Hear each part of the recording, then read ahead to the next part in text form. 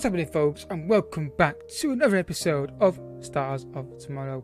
If you're excited for this episode, hit that like button. It really does help the channel out. Every like does help the algorithm find our videos, and subscribe as well to see more from this series and from career mode and from normal FM Let's Plays as well. No, my Let's Plays never are normal. They're also unusual about them. This is how I'm bad at the game.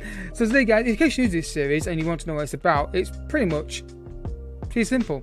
We look at some young talent on Football Manager and we simulate 5 years, 10 years, then a few more years, usually like 4 or 5 year increments, and we see how they're developing on Football Manager. So you guys get a heads up for signing before you do, both players that may be well known to be good players in football at a young age, and also those gems that maybe are not quite found yet and we can find them. So if you want to get involved in this series, in Discord, there's a section there to put your requests in there for players to look at.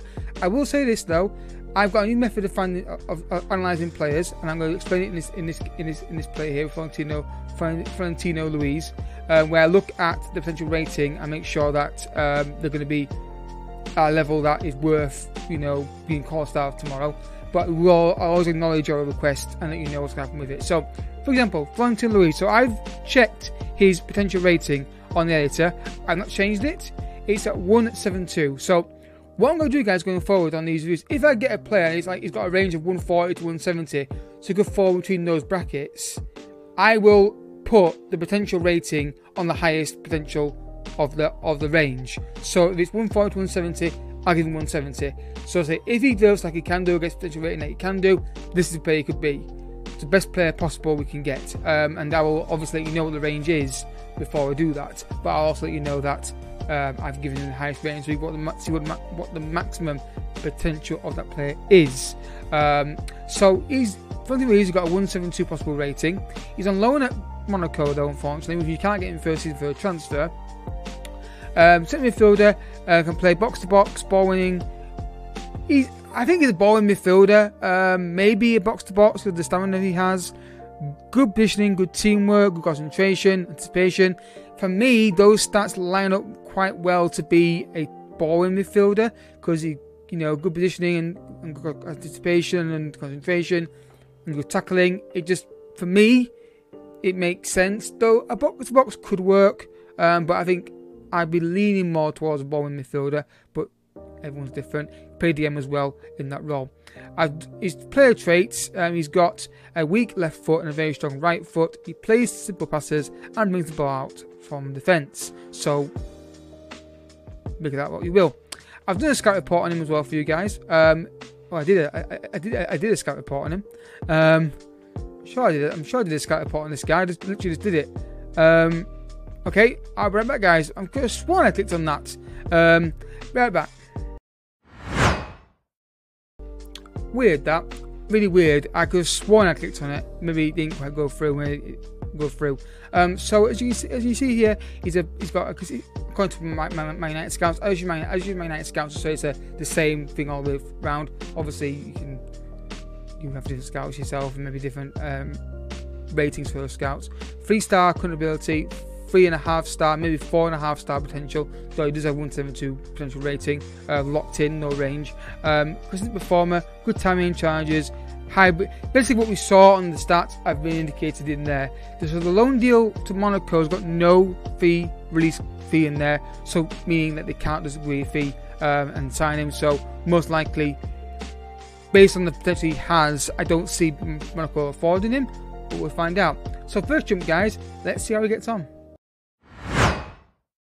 Alright, folks, he's moved to Man City worth £73 million, and straight away what jumps out of this player is his mental stats. Insane for a 24-year-old, in my opinion. The physicality, not a big issue for me. I prefer to be 15 pace, but that's my personal opinion on that. Wanted by Paris Saint-Germain. His player traits, he's got marks response tightly, dictates tempo, looks past right to score, and stops play and plays short simple passes. This guy's ball midfielder. I just think you're missing out a lot if you don't play him in that role. Personally, I do play that in my Real save. So if you've got this far, guys, check out the Real save. I do play ball midfielder in that Valverde. So just let you know that series is still ongoing. And yeah, 18 tackling, 15 marking, ball midfielder. Nailed on. There's not even a debate on that. Look at their work rate, positioning, teamwork, concentration, anticipation, all amazing stats. How much did they pay for him then? £69 million. Getting mines out the gutter. Yes, you. So yeah, 5 goals, 10 assists first season at Benfica, then moved to Man City, didn't play much, got 3 assists though.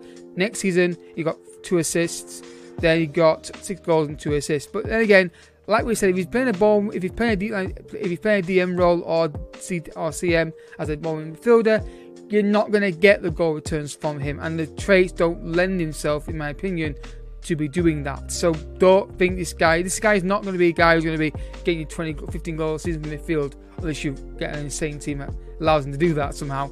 But he's going to be a guy, I think, breaks the play up and just stops the counter attacks and gets you going again. What's his injury record like? Pretty damn good. There's nothing now. Actually, now I'm perfect, really, to be honest with you. Ooh, got a stub toe. Oof, painful.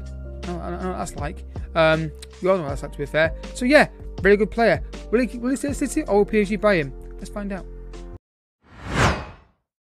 Alright folks, he's gone to Liverpool, which is very surprising. Didn't think he'd go to Liverpool if he moved clubs. Again, relatively same technical stats. Very good, still amazing mental stats. And the physicality is going to be a bit better now. I like the pace in there, the stamina, the strength, and natural fitness. They're all good. They're alright. If I'm being nitpicky, I like the acceleration to be close to the pace, if I'm honest, but that's my personal preference for them more than anything. Any more new player traits? Nope, nothing new there. Injury record, relatively injury free, which is good to see, because you'd have thought maybe with the fact there's a bomb midfielder, he might pick up more knocks than he does. I've got the PSV and Benfica on here, guys, and try and keep an eye on it as well at the same time I'm doing the recording. But yeah, liking that as well. So how did he do at City then? So he got 3 assists, then 2 assists, 6 and 2, there we go. Then 4 goals, 9 assists. Then he moved to Man City, Liverpool for £54 million. Got 11 goals and 12 assists. Okay, 11 goals, 12 assists. Then 3 and 9, and 6 and 10. So maybe they are playing box to box with him, because if he's ball midfielder, I mean, interesting. I didn't expect that to happen. Double figures for goals or assists, or both in one occasion. That's interesting. And he's not overly expensive, really. £69 million, and then £54 million. It's not overly expensive. And if you structure it in a certain way, it's a pretty good deal, really, isn't it? So yeah, I want to see if he can do this again at Liverpool. Get double figures again for both goals and assists, because he did it once. So he's still at Liverpool, guys. Didn't move out of England, which is interesting. And it's again relatively the same technical stats. Mental stats still very good as well. They've increased a bit across.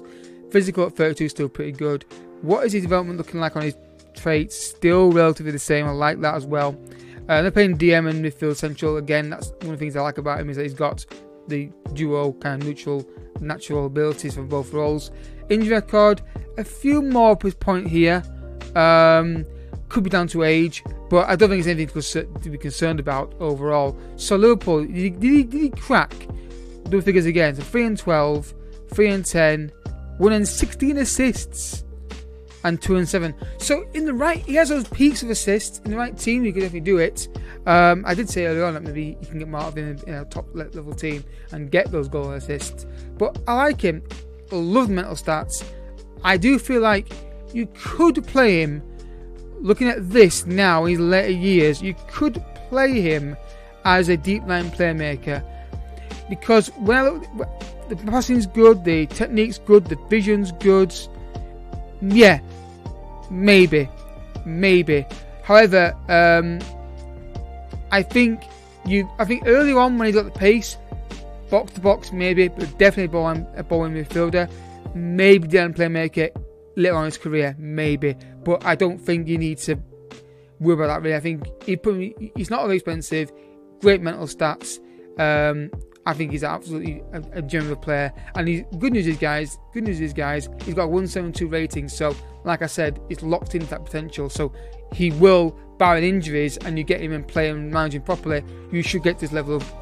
Of course, like I said before in these reviews, you guys getting involved personally with the development of a player will probably influence things one way or another, depending on how you want to mold the player. So thanks for watching, guys. Hope you enjoyed this episode. Again, if you've got any requests, guys, put them in Discord down below. Down below is the link there, and there's a section called Stars of Tomorrow Requests. Like I said, I will check what the potential is. If it's not high enough, I will reply, or don't do the play for a reason. I'll reply to you. If you have enjoyed this episode, hit that like button. It really does help the channel out massively. Hit the subscribe button as well for daily living content one way or another. And don't forget to check out second channel, Resident Evil on there. I'm on Twitch channel down below as well, which is live on Monday, Wednesday, Friday. Remember, it's more likely to be Friday, Saturday and Monday. I'm going to be live on stream. Barring my United games, of course. If United play, I'm watching the United game. So yeah, thanks for watching. See you next time. Bye bye.